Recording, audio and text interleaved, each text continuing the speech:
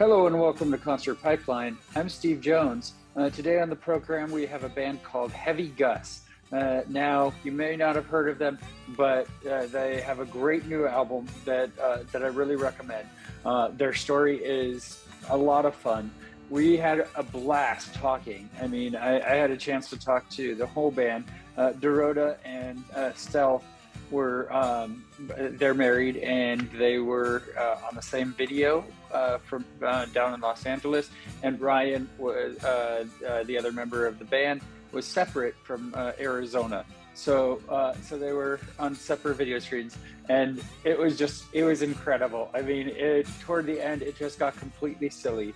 I'm gonna have to do some editing on it because the audio got a little choppy on one side. We won't point fingers, but I will say that I have never had an interview in the location where this interview ended. And I will leave it at that for those that are watching on YouTube. For those that are listening on Apple Podcasts or Stitcher, then I'm sorry, you're going to have to go to YouTube to find out a little bit more about what I mean by that statement. So really, really fun interview. And before we get into that, I mean, there's so much to catch up on, but I can't really talk too much about it because it's going to be saved for a separate pod. There's going to be a nostalgia pod, ultimately, Steve's nostalgia pod that comes out, which, I mean, just to tease it a little bit, it will include an interview with Everclear, coverage of Smash Mouth, and Motion City Soundtracks Commit This to Memory 17th anniversary tour, all in one episode. So you have that to look forward to in the coming weeks. But lots of great stories tied to that. I mean, that's been my life for the last week, really. So there's not much more I could say beyond that for that, other than it's hot these days. I'm doing a lot of digging in the backyard, digging up old dead grass, and that is tiring and exhausting to my body, but it's also rewarding to see the progress. And I'm doing it myself because I'm a damn homeowner now, and that's what you do when you're a homeowner. You try and do the stuff yourself rather than pay people to do it for you. We're going to charge you a lot more. So it's going to take me probably 5 or 6 weeks to finish the whole backyard, digging up all the dead grass there. And then I'm going to put in some mulch. And this is really exciting stuff for a concert podcast, by the way. But it is for me in terms of me putting in the effort and taking pride in my home. I find that there's still areas that I kind of treat it like I'm a renter because I've been a renter my whole life until the last couple months, and there's things I haven't committed to getting rid of that were left here from the previous owner, and other things I should do. And this wall over here needs to have my Fillmore posters on it, my concert posters, framed, which I haven't framed them yet. That's an expensive process, but I've held on to Fillmore posters that I've gotten over the decades, and that would be a good wall for that. I came to that conclusion, but that's going to take some time. So in the future, you'll probably see some art show up there on that wall from concerts, because it's my house and I can do what I want. Yeah, that's right. You hear that, kids? It's Daddy's house. All right. So that is kind of what's going on right now. Summer is flying by.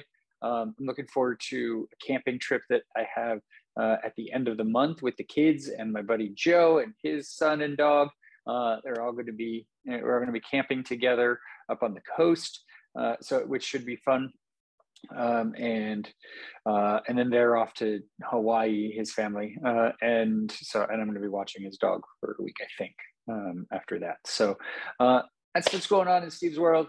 That's the story. I don't want to wait any longer because this interview is a lot of fun. I really recommend sticking around. And there's a tie into the Lumineers with this interview, in that Stealth is actually in the band the Lumineers, and Ryan's I think he said it was his girlfriend, or no, it's his wife. Excuse me, his wife Lauren is also in the Lumineers. So that's how they kind of know each other through that dynamic, and they decided to make some music together, build a band. We'll let them tell the story. So, all right, let's go ahead and let's bring in Heavy Gus. Hey, how's it going? Stealth, right? It is Stealth. Hello, how are you? I am doing good. How are you doing today? I'm doing well. Your name again? My name is Steve. Steve, okay. Pleasure. Here. You want to go in the backyard? Let's go in the backyard. Yeah. We're going to go in the backyard. And maybe our laptop won't overheat. No. My phone just overheated trying to text out here. It's like 105. Oh my gosh, yeah. It's hot where I am too. It's gross. Hey, how's it going? Ryan, can you hear me? I can hear you. Yes. Hi. Yes, excellent. Thank you guys for taking the time. By the way, and by the way, the visual. I like the backyard. The cloud is so perfectly placed. It's a great setting. So Yeah, we hired the cloud. you did, of course. I'm sure it comes at a great cost, but well worth the investment. So Thanks. Yeah. Ryan, how are you doing today? And Dorota as well. Tell me how you guys are doing. I am doing great. I just went swimming. I'm in Tucson, Arizona, and that felt really good. And then I got my Arizona driver's license, which I've been dragging my feet on. I've been living here since October and finally got. Baby. Yeah. And that's good. And then I head to LA tomorrow to meet these other two fine folk. Excellent. I hear it's really hot in LA. I can only imagine how hot it is in Arizona. So it's not that bad here. I mean, it's hot, but like 93, which is Well, that sounds lovely. Yeah, it's hotter other places. It's hotter in Oregon. Yeah, I'm up in the Bay Area. It's like 100 degrees where I am too. So yeah, outside of Sacramento. So we're all feeling the heat. But we're here today to talk about Heavy Gus and the new album, of course, and your history as a band. What brought you guys together? I'm also interested in kind of your upbringing in music as well. So we'll get into all of that fun stuff. But let's start with kind of the band and kind of how you guys came together. And obviously, Stealth and Dorota, you two are married, so there's kind of a connection there, I'd say, right? There's a little bit of a connection there, yeah. Yeah.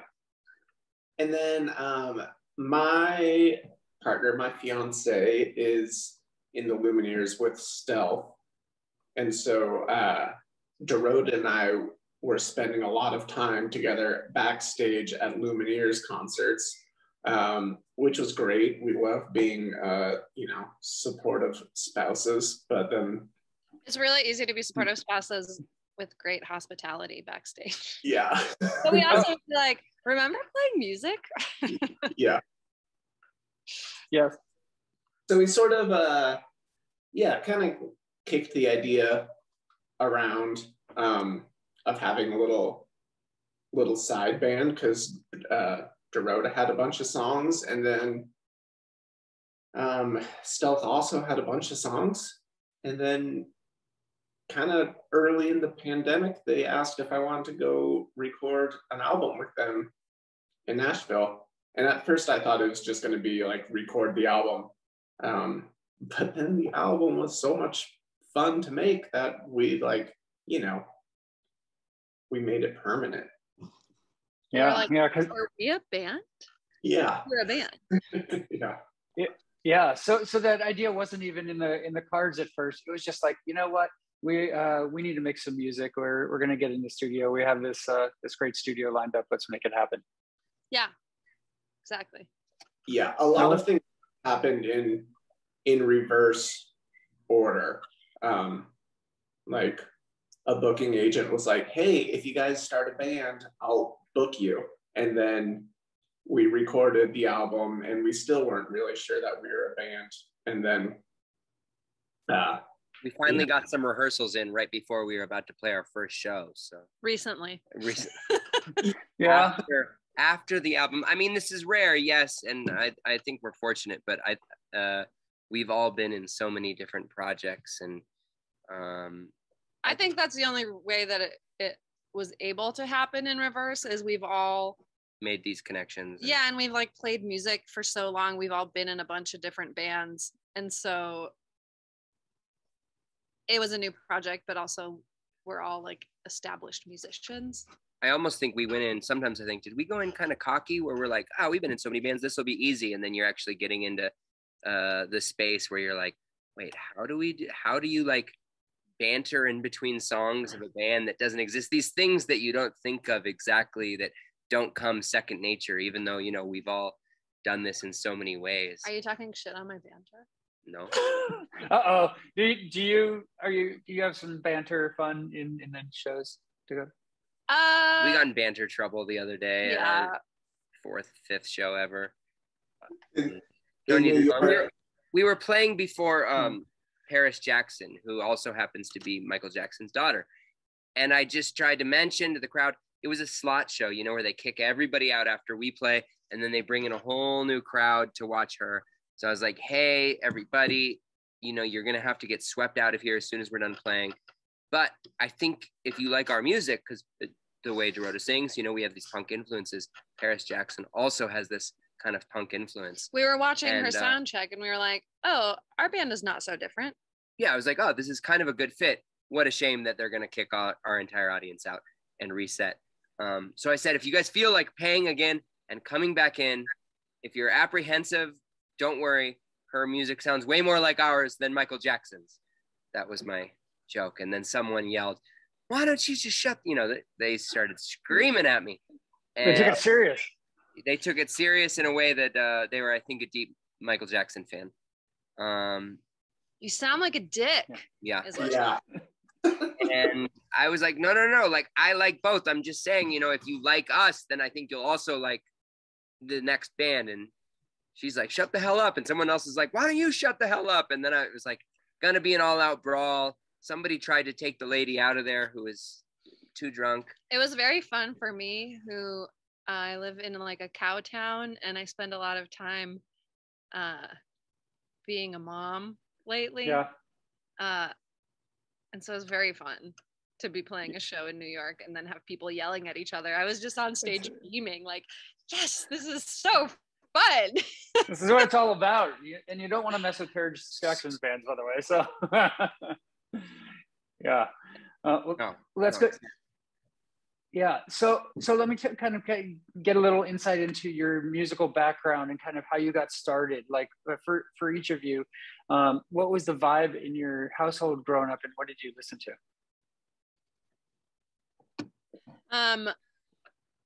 No one in my family is musicians, but my dad is a music appreciator of the classic rock variety. Mm-hmm. A lot of Pink Floyd, which actually like took me a long time to appreciate.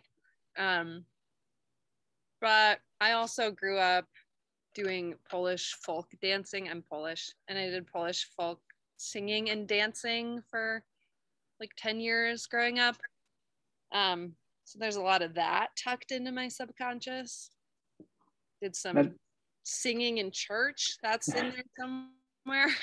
You know, now that you're saying it out loud, I really like that every Polish folk song has kind of this miraculously wild and unyielding melody, but deep down the lyrics are the most depressing thing you've ever heard. And I kind of think that is similar to the music you write. Aww. So that Polish folk music really did influence you in the best best ways. We have a 1-year-old right now. Congratulations. That's a funny way to say it. But my mom always sings him like Polish folk songs. And I'll listen to her sing them, and they're all like, and the cat got drunk and he went to the doctor and he wasn't gonna make it. Like, they're all just like so dark. Like, poor cat. Children, yeah. But yeah, how about you, Stealth? I grew up, you know, my mom was suckered into the BMG deal. No offense. Like us? BMG. Hey, whoa. Just kidding. Our album was being put out by BMG in 1 month. Thank you, BMG. They're BMG. fantastic. I remember how BMG did that CD deal where it was Is like... that the same BMG? Yeah. Like a kid with 1 cent CDs or something, wasn't that? Yeah. Where you paid a penny and got like 10 CDs? Yeah, of course. And then later on, they're like, you're getting repoed. Yeah, exactly. Then they own you, right? So right, exactly. So anyway, my mom got all these CDs constantly. It was like first records, Whitney Houston, Alanis Morissette, Green Day, Bush, Stone Temple Pilots, Nirvana. That era of that CD, like all of our music was just like early 90s and block CDs. And then we found at a thrift store a 300 disc CD changer. Wow. Which at the time was still like, they were still being sold at Best Buy. Like to find one in the thrift store was rare. And so we had one in our house, this 300 disc changer. And we had a list of all 300 CDs that you would zip to. And I knew like front to back, like 300 times 10, probably 3,000 songs of 90s music from each album that all fit in this disc changer. And everything else that came after that, you'd have to pull something out, put something back in. But we had a solid to where we knew where everything was. And that is the influence of my music to like 90s grunge, punk, and I don't know, playing music. No one was really musical in my family either, but we sure as shit listened to a lot of it. And so here I am trying to recreate 90s grunge punk. You're doing great with that. So congratulations. And Ryan, how about you? What were those early influences? Let's see. I mean, early on, I remember I stole my dad's Paul Simon Concert in the Park CD, and then my mom's Billy Idol CD were two of my favorites. And then I also joined the BMG's CD club and started buying my own music. And the first CD I bought for myself was Guns N' Roses' Appetite for Destruction, which was great. And so then I learned like playing drums along to that. And then I kind of got into pop music for a while. And then, then like in college, I got into Bright Eyes and sort of more like expanded or orchestral indie rock sounds. And I don't know. Then there's this project, which is great and just kind of like stripped down and really scratches some deep itches. It's amazing. We were all part of the same folk resurgence in like 2008, 2009, all of our bands. Dorota was in like a two-piece folk metal band. Ryan's band, Blind Pilot. I mean, in the beginnings, doing tours via bicycle was just like the dream of every folk band at that time. And then our band had a veggie bus and an accordion, and I think that speaks for itself. Wait, no, it does. So what is a veggie bus? Tell me. It's like a bus that runs on biofuel. So okay. Like you pull up to a Thai restaurant and you go in there, and so say you have a drive for 5 hours. You need to get from Salt Lake City to Boise or whatever that drive is. And in between, you're going to have to fill up gas twice because this thing has like little to no space of fuel. And so you have, instead of a 5-hour drive, you plan about 10 hours ahead of time. You have to leave all hungover from the Salt Lake City show, even though somehow they don't even sell beer that's not NA. And then you stop about an hour and a half in, and you go and you're just begging people at Chinese restaurants and like grills and fast food restaurants to use their veggie oil. And then most of them are like, oh no, even though they have no idea what you're planning with it. They're like, that's our trash that we have to pay. They have to pay to have somebody come get it. And so then you go to the next spot, and eventually an hour later, someone's like, I don't give a shit. And then you go in there and you dump all this veggie grease in through the window, through a big funnel, through the window of our bus. And it would end up in this big tank made of epoxied wood. And the whole bus would smell like French fries. And we'd get out of the bus and we'd show up at a show and we'd smell like French fries. And we would be so tired of moving like 60 gallons of just truly French fry grease throughout the day. I don't recommend it to anybody. But the mid to late 2000s were a glorious time. Oh, how glorious. It's these things that make you into who you are, right? Yeah. And And while we're talking about cooking a little bit, Stealth, you have a unique talent to be able to make a French omelet while holding a baby, right? You can. Oh, I'm glad you saw that. Yeah, you know what? I'm really good at making French omelets. I think in general, it's my go-to breakfast that I can do in a few minutes. That's the thing about the Julia Child's omelet is it's a 2-minute omelet as opposed to the English slow push where you're kind of folding it as you go.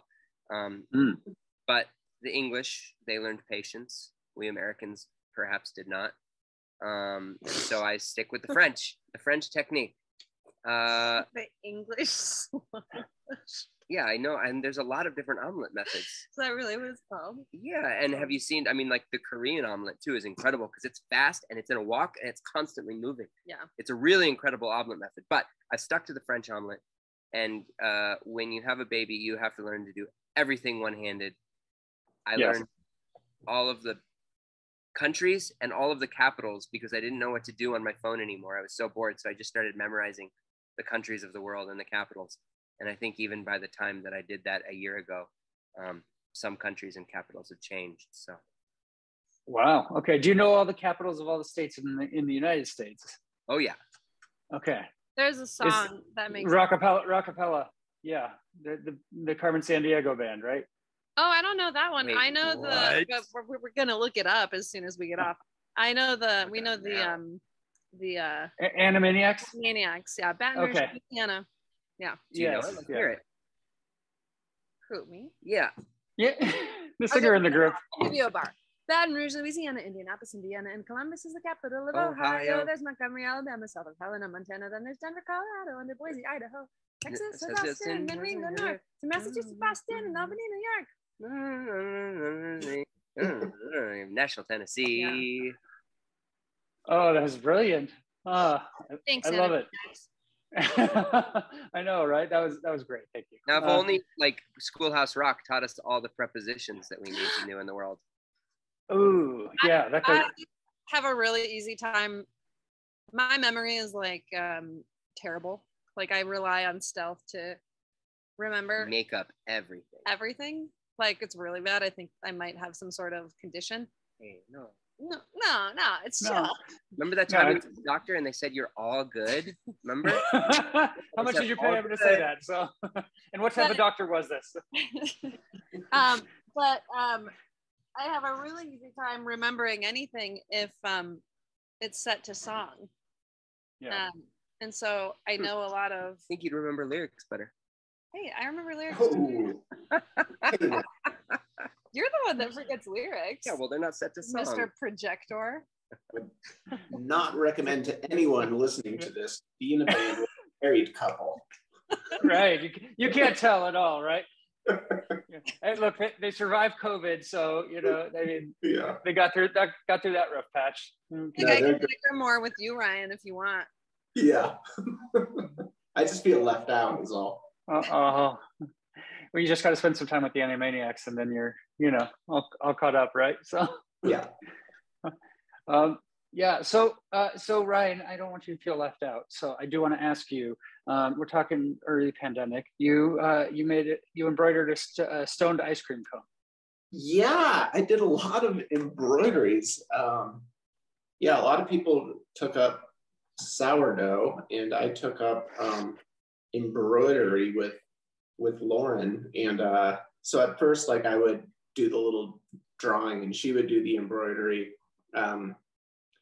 But the drawing wasn't occupying enough of my time, and so yeah, we would just sit there and embroider together, and it was really quite sweet. And yeah, I mean, it was fun to do, like stuff that you wouldn't maybe normally see embroidered, like a stoned ice cream cone, which was good. There was a parachuting mouse with his hands cut off and blood squirting out of his stumpy arms. That was another good embroidery. We got creative. Yeah, I still don't know how to make sourdough, but I'm pretty good at embroidery if you need anything done. Yeah, but you're really into art as well, and you're an artist of sorts, right? So how long have you been doing that? my whole life, I guess my mom was a working artist, and so just pretty much every day after school I would hang out in her studio and just kind of try to copy what she would make, and then I would make my own things using supplies that were always abundant in the house, which was really great. And then I went to the University of Oregon and studied painting there, and was trying to make it as a painter in Portland for a few years before music started becoming the main thing. But I always go back to painting when I'm not touring, which is nice. Sometimes I can feel like a little torn, like I'm not diving in one thing or the other deep enough, but I can't let go of either. So I just have to make it work.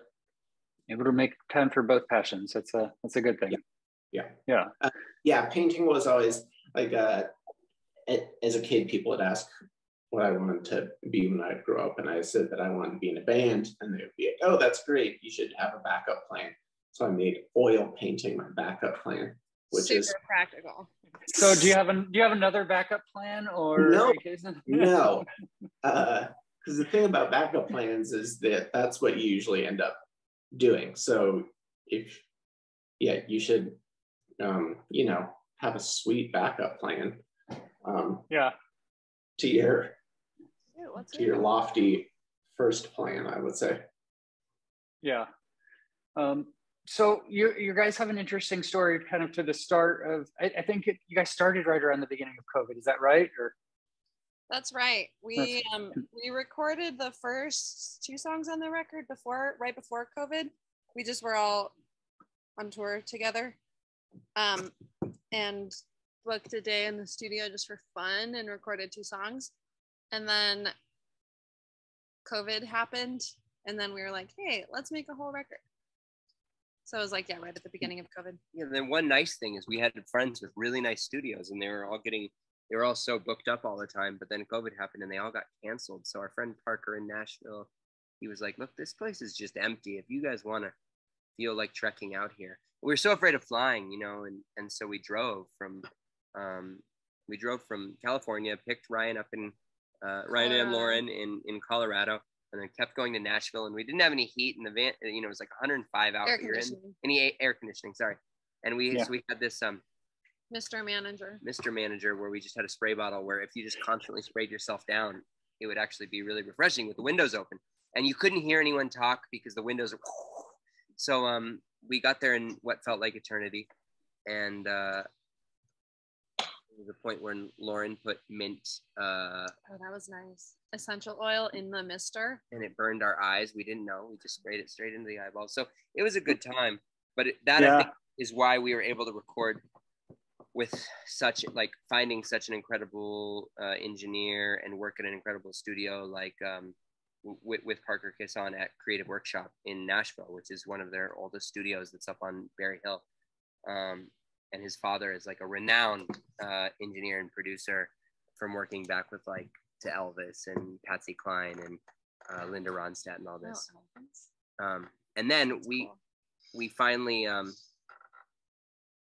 get around to finishing this record, and he had all these connections. So mastering with Pete Lyman was also a really fortunate dip in the handover to be able to work with somebody who's mastered a ton of amazing records, Grammy winning records that just come out sounding. So I think is the real story. I think this is to say pandemic didn't bring us together, but it did give us maybe these opportunities that we didn't have beforehand. Well, so long everyone else's loss. Sorry, keep going.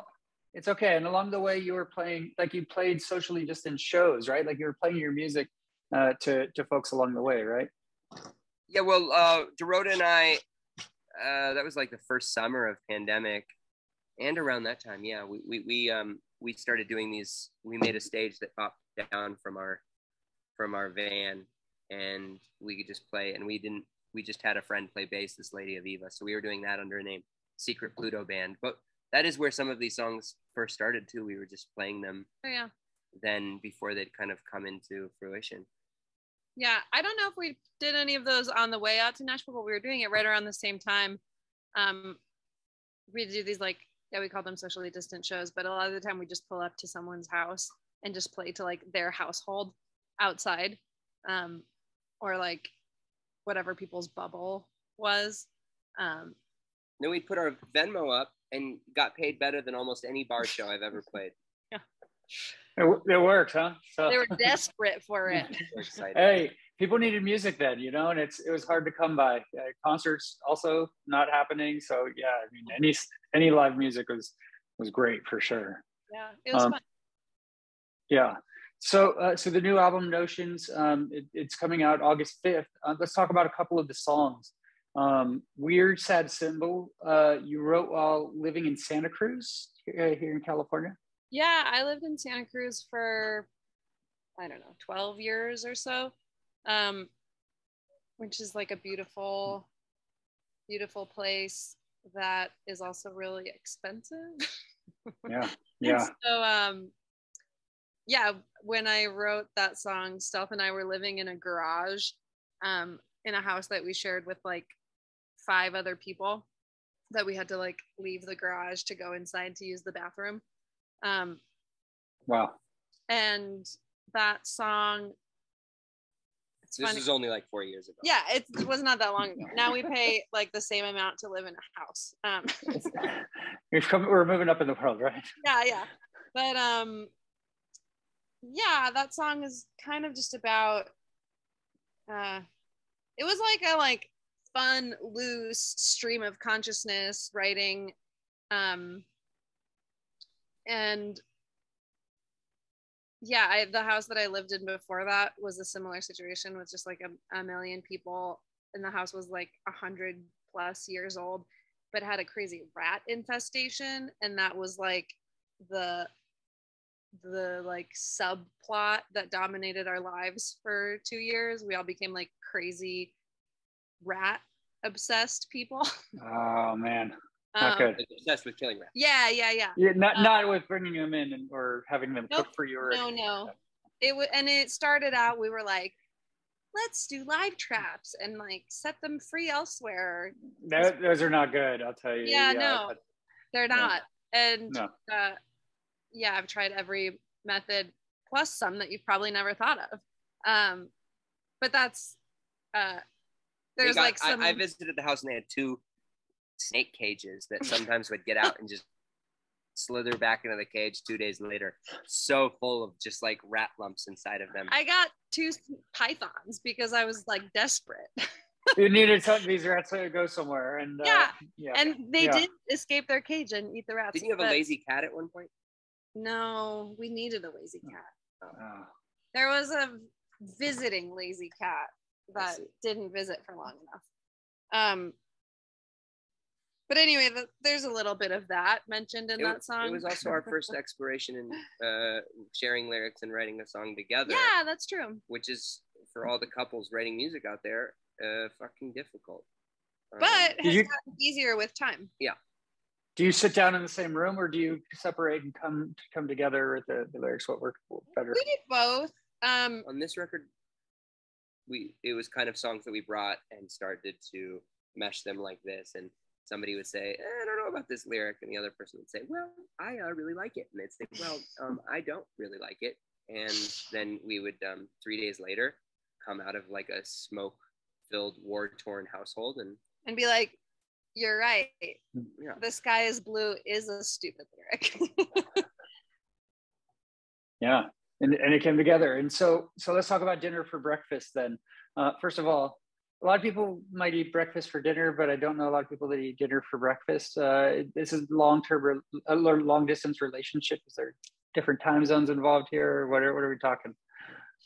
Dinner for breakfast was a song I wrote while Stealth was on tour, and I just missed him. So it's a song about, like, we had just moved here to to the Eastern Sierra, and I didn't know anyone, and then immediately went on tour, and I just was sort of alone in this new place and just going through the motions of being alive and making food for yourself, and then just like eating the same meal for 3 days in a row because you live alone, and what else are you gonna do? Yeah, just a little song about longing. Yeah. And hope, right? Yeah. Yeah. Well, there's another song about longing in on the album too, and that's "Breathe." Is like about your hometown of Bishop, right? Yeah. Go ahead, rub it in. All our songs are about longing. It's just about longing and wanting these things, nostalgia. Yeah, "Breathe" came around the same time that song was written, and it was me being home, Stealth being on tour all the time, and me being sad about it, and then Stealth wrote that song to make me feel better. Yeah, it was a good song. This backyard that we're in right now, that's filled with trash, as you can see, and weeds. The entire space here was filled with watermelons. One seed provided us with possibly how many? 30 or 40 watermelons. Wow. And there was this thing where I was like, man, nowhere else can you just accidentally have, and that was just a new thing. And the whole, after we pick them all and we take all the vines away after all the watermelons were through. Our backyard is the entire thing concrete. Was coated in sugar. And I didn't know that watermelons sweat sugar in this way. So there was this really sweet, your feet would just truly like sticky, the whole thing, in a gross way. But I think that line is in "Breathe." I wrote it with all these like vignettes and homages of, I would dumpster dive from the grocery store and I would bring all this fruit over to the horses and I would feed them. And there are just horses and mules like everywhere. Stray dogs. In town. And, constantly trying to just learn this new life that was very different than Santa Cruz, where we'd been prior. So. Yeah. The lyrics in that song are they're very unique, for sure. And I mean, it's visual. It's a very visual song. You paint a good picture with "Breathe," I'll say. So. It's a bit of a wordsmith. Yeah. Yes. I like it. Well, Ryan, I don't want to leave you out. It's been a few minutes since you've been asked anything. So tell me kind of the status of Blind Pigs and how, in that project. Blind Pilot now? Blind Pilot, I'm sorry, yeah. Yeah. Blind Pilot, we have a handful of shows coming up in July, and then we're talking to some producers now to work on our next album, which will be fun. That's been a long time coming. And yeah, that's sort of the status of Blind Pilot at the moment. So a few things on the horizon, which is good. It'll feel great to get into the studio. Always love recording, and just making stuff feels good. Yeah, and you guys did shows recently with Magic Giant, right? Yeah. Tell me about that. I mean, they are such a great live band. I've interviewed them 1 or 2 times, I think, and they were this band. The year that I saw them first, I'm like, this band is amazing, and it's going places. I mean, just their energy and connection to their fans. It's really cool. I met Austin. So he's a Colorado guy, or he went to school there, at least at CU Boulder, when he was doing the Voice, or what was it, American Idol, I think he was on. Yeah.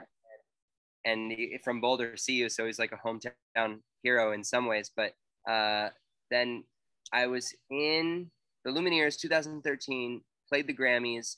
I went to an after party, and it was at P. Diddy's mansion in the hills. And there were like cascading pools, a hot tub that went into a bigger swimming pool that went into a bigger swimming pool. Wow, you're so cool. name drop.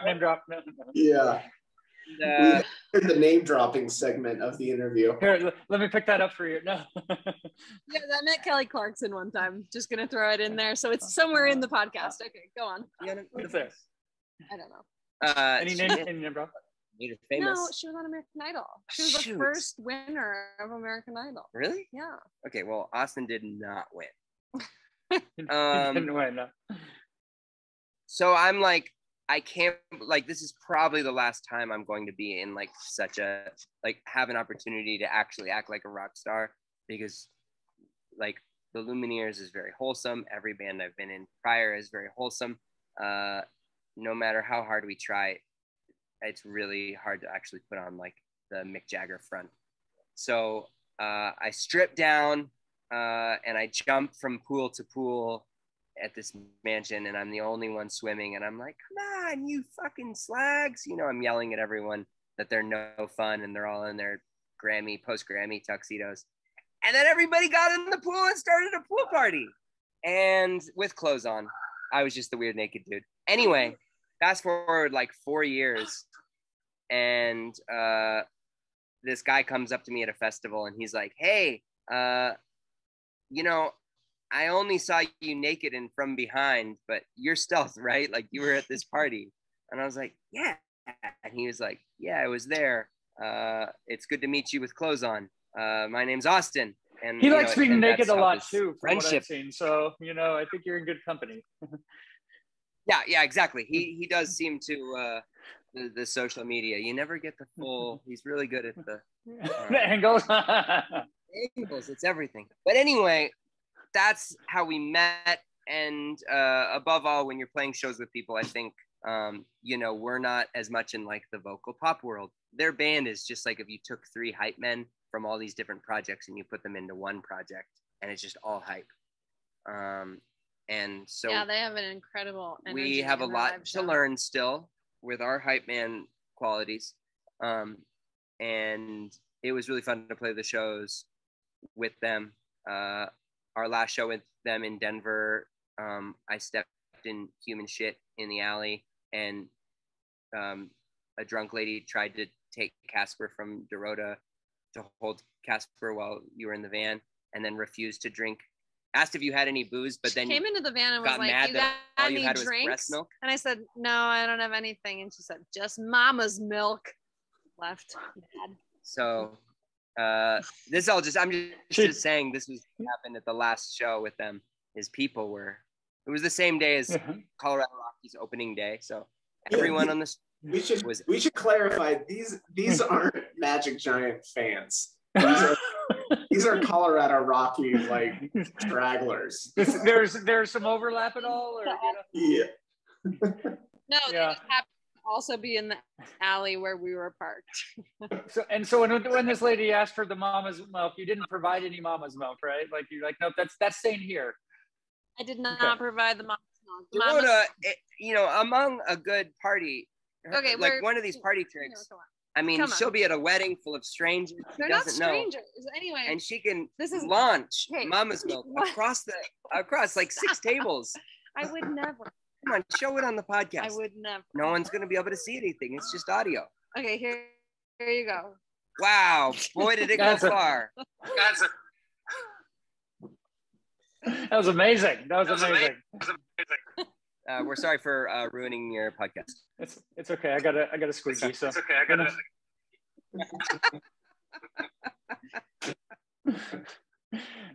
good times. So obviously Lumineers tour. I mean, you have a big tour that's taking up a lot of your time. I mean, so this band's stuff is kind of sprinkled in between that, right? Like one-off side shows at this point. One-off side shows. We're doing a couple short strings of shows in the time off, but we don't have any like big chunks of touring planned. We just kind of pepper it in. Fair. And Stealth, can you tell me kind of your experience? I mean, the Lumineers is a whole nother podcast, but tell me just briefly your experience joining the Lumineers and the experience getting to play with those guys. Yeah, I met them in the same way that I met both of these two, which is just like doing the grind and touring around. And they moved to Denver, and they had asked a bunch of people in town if they, as for suggestions of places to play. And on MySpace they wrote, and so I was one of the only ones to write them back, and we became fast friends. I remember your MySpace. Yep, I had a MySpace, as did all of us. Don't act above it. No, I'm not acting above it. I just was thinking about when I met you. It was around the same era, and we connected via MySpace. As were you in his top 8 or? Just, you know, You in his top 8 or? I never made it in there. No. Exactly. So yeah, I started from that little point with them, busking and playing in little bars and shouting at people and spilling drinks and standing on counters. And I've always maybe if they're not going to proclaim it, I'll self-proclaim that I had to fill the role as their hype man. I think they would admit that. Well, now they're all pretty hypey, but they've all gotten better at hype. Jared was great hype. Yes. But yeah, so I've just been in now it's like 11 years almost of being in the band, so it's been great. That's awesome. Through that, yeah, I'd met Dorota before that in my old band. So my old band was called Dovekins, and we were like busking, traveling in a veggie bus band. And I think that looked to people who didn't know how to tour, really looked like we had it figured out. So they were asking us like, yo, where are all the stops? Like, what do you do? Like, how are you finding places to sleep? And we were just so scuzzy, you know, we were not ever afraid to just be on stage and be like, hey, we will, like, we're the best at cleaning dishes. We will like clean your house if you let us stay at your house, you know, like to a random crowd in San Francisco. You know, it's funny. I was thinking about back in the day, and our friend Shenandoah, who also used to tour a lot. I remember her telling me that she would make a spreadsheet of their tour, and in the spreadsheet she would write where they were going to stay on each of the nights. And I remember at the time being like, wow, that's crazy. You plan that instead of just like figuring it out during your set. Exactly. Which, how do you know where you're going to stay ahead of time? There's no way to do that. You know, I'm like, oh, she had it together. It's planning. Yeah. And so talking about, you mentioned San Francisco, I'm curious, what's a memorable story you have from playing a show in the Bay Area? Oh, so many. I'm trying to think if we've played one there together though that's worthwhile.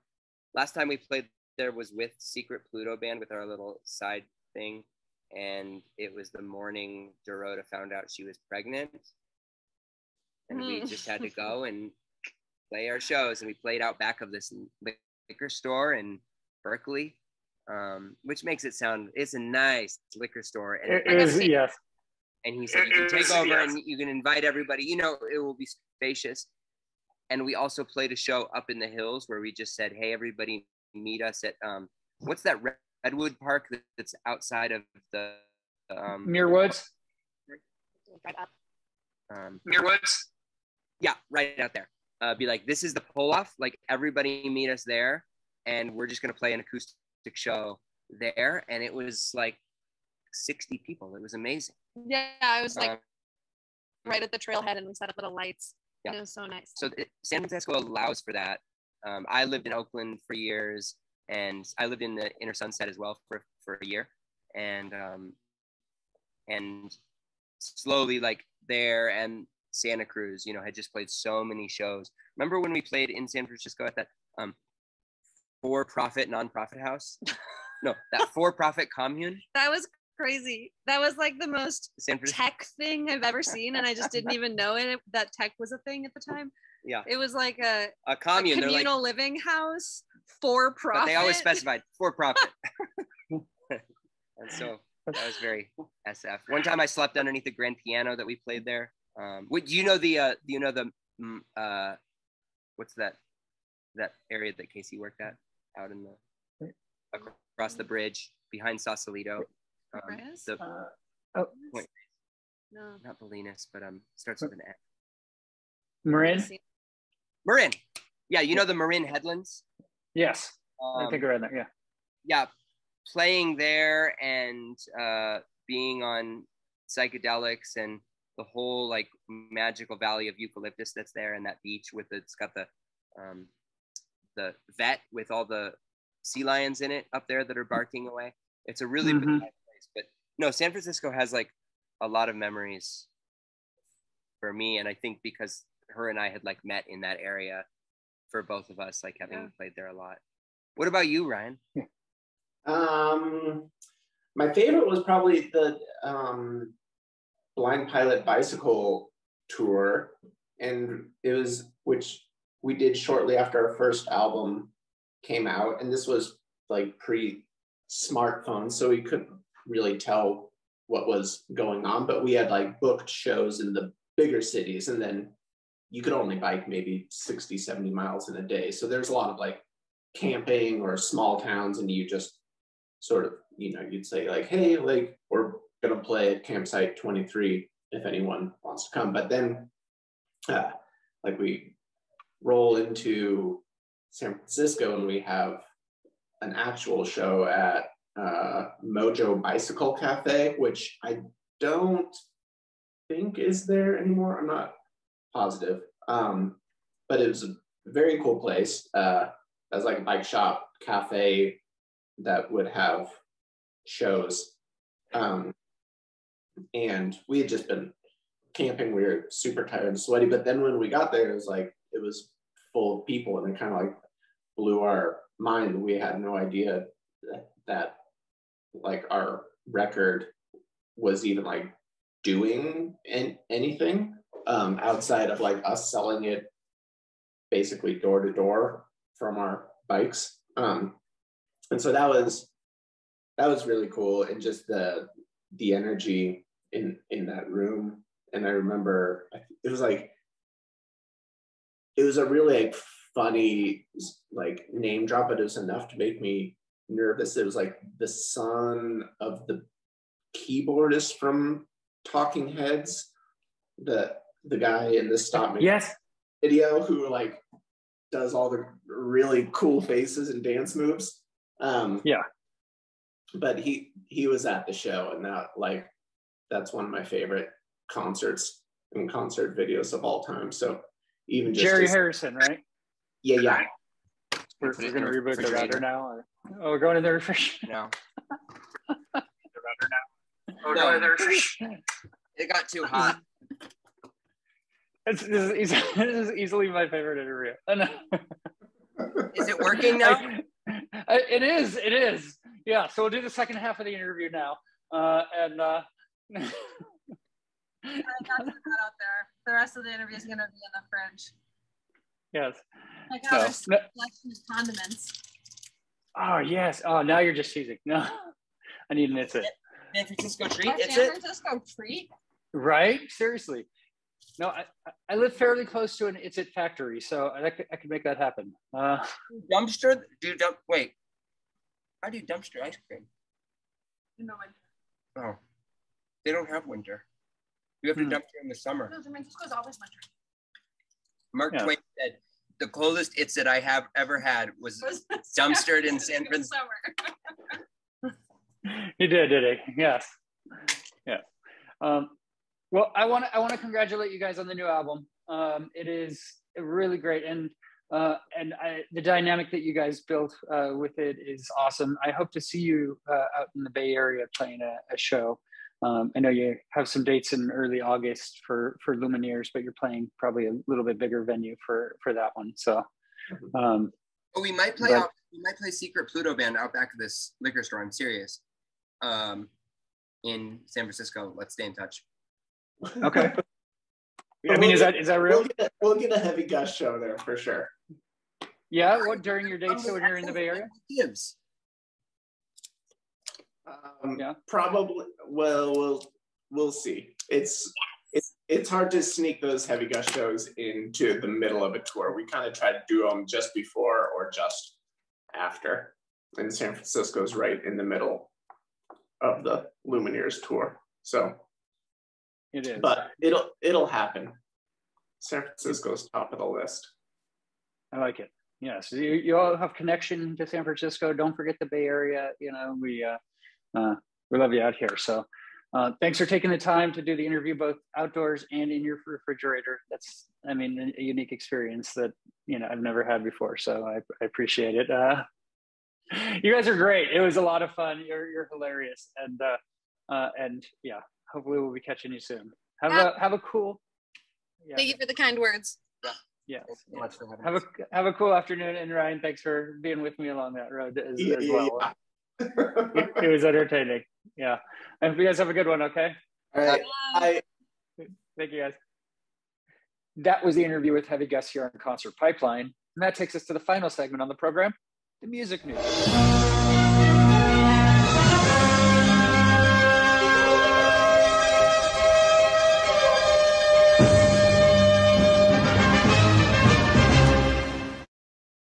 I have a couple stories to wind out the program here today. What's going on in the music world? An update on Axl Rose.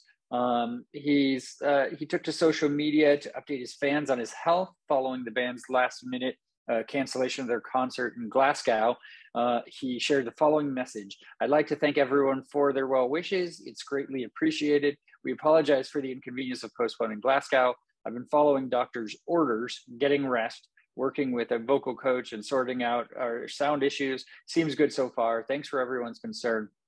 At the end of the day, it's about giving the fans the best of ourselves in the times we can give you, and that all. I don't know what he's writing. He gets, rambling.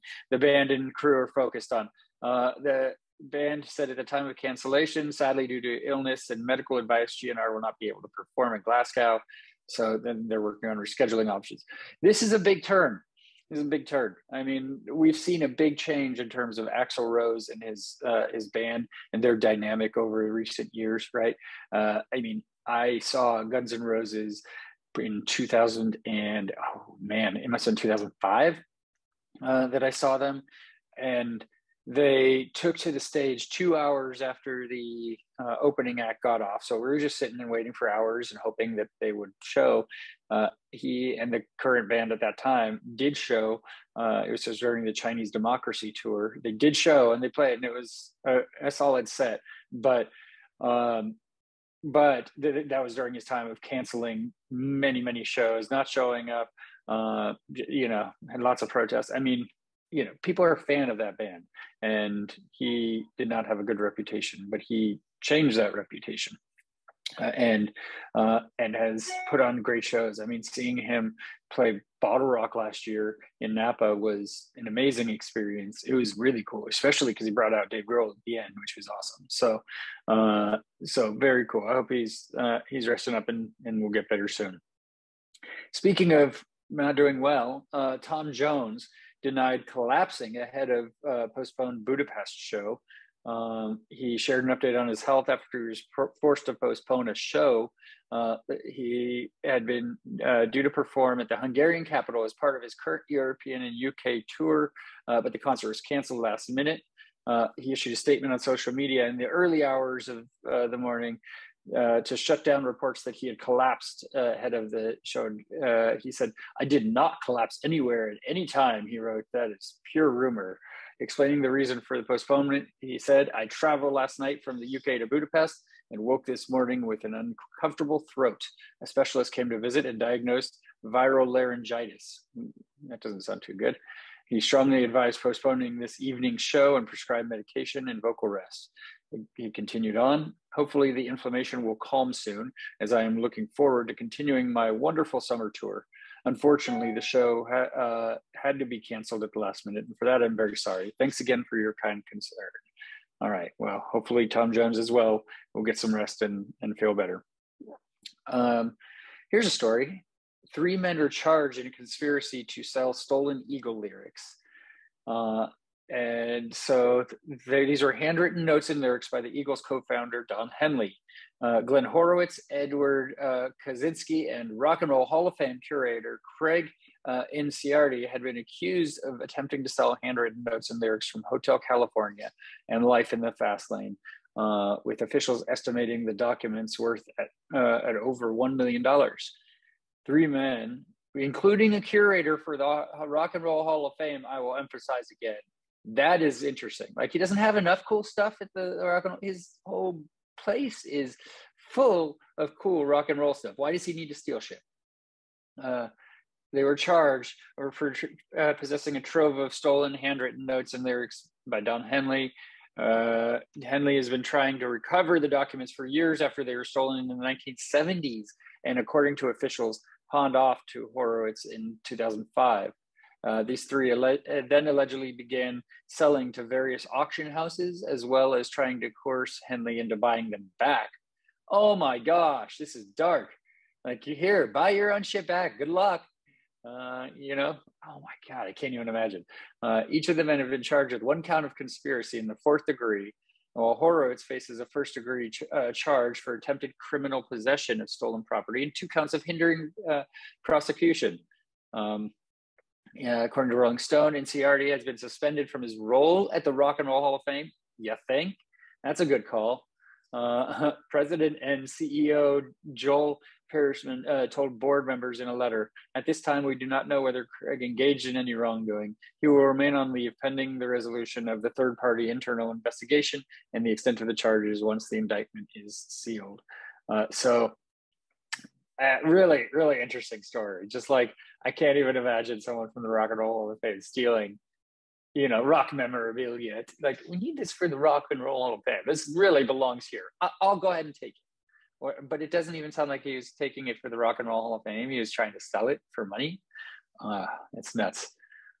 Anyway, last story for the day, and that is Zach De La Roche, Rage Against the Machine's singer, performed while sitting down after injuring his leg at the Rage Against the Machine reunion show. So Rage Against the Machine postponed their shows when COVID hit. I actually had tickets to go see him with my buddy Joe, and they were one of the first tours to get canceled. I mean, this is supposed to happen in April of 2020. It was like right after COVID started, and Ticketmaster put up a fuss over that. Originally wouldn't give refunds for the shows that were postponed indefinitely. We had to force the issue. Anyway, they postponed, and 2 years later, finally rescheduling, 2.5 years actually, finally rescheduling the shows. I guess they just started off in Chicago, and Zach De La Roche appeared to injure his leg, and after leaving the stage for a short while, finished the rest of the set while seated. According to reports on social media, De La Roche sustained the injury during the band's fourth song, Bullet in the Head. Returning to the stage after a short break, he said, "I don't know what happened to my leg right now, straight up, but you know what? We're going to keep this fucking shit going. I can crawl across this stage. We're going to play for you all tonight," before they started playing Testify. He then performed the rest of the set while sitting on an onstage monitor, and when he did stand, it looked like he couldn't put any weight on the leg. Interesting. They had another show last night at the Chicago's United Center as part of their lengthy public service announcement tour. They're yet to comment on the injury or how it will affect the rest of the tour. So, but people were pretty impressed with him. The show must go on, right? Yes. I mean, this time it did. 2.5 years ago, it did, COVID and all that jazz, and they held out until things were much better. So that is it. That is our show. Thank you to Heavy Gus for being on the program. We have more fun interviews coming up around the quarter. We have Aeon Station. As I mentioned, we have Everclear. We have other interviews being set up. Uncle Bard and the Dirty Bastard. She Wants Revenge. So much more. So thank you for tuning in. Like, subscribe, comment, all of the fun stuff. Tell your friends. It all really helps. Give us some 5-star rating on Apple Music. Why not? You know, what's that going to hurt? It's not, right? It's not going to hurt anything. Let's go ahead and do it. All right. Well, thank you for tuning in. And for all of us here at Concert Pipeline, I'm Steve Jones. We'll catch you next time.